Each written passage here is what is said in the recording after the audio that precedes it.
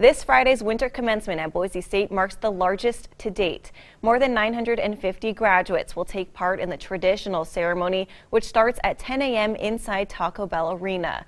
Widescreen televisions will be set up to make sure you can see your graduates, many of whom will be saying goodbye to the Boise State campus. The professors, that was, I think, the best part. They were always willing to help. They have been very motivating. I've been able to learn a lot from them. Just getting my foot into the art world was very helpful.